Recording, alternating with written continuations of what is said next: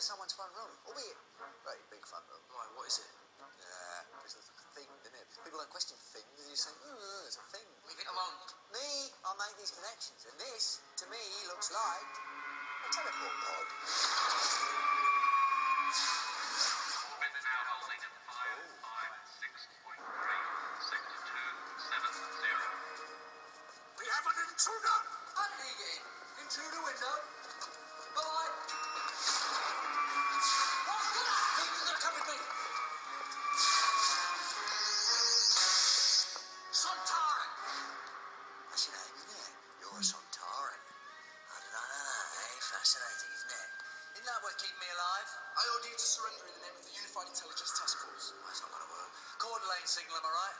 Copper excitation, stopping the bullets. How do you know so much? Wow. Who is he?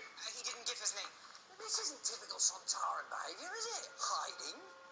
Using teenagers, stopping bullets. A Sontaran should face bullets with dignity. Shame on you. You dishonor me, sir! Then show yourself. I will look into my enemy's eyes.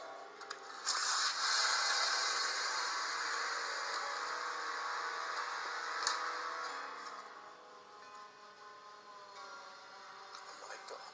And your name? General Stahl, of the 10th Sontaran Fleet. Stahl the Undefeated.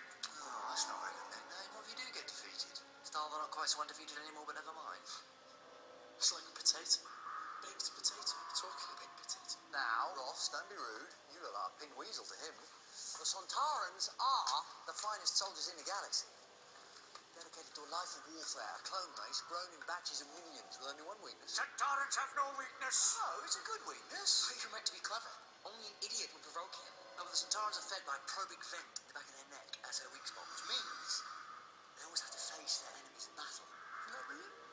They can never turn their back. We stare into the face of death. Yeah? Well, stare at this.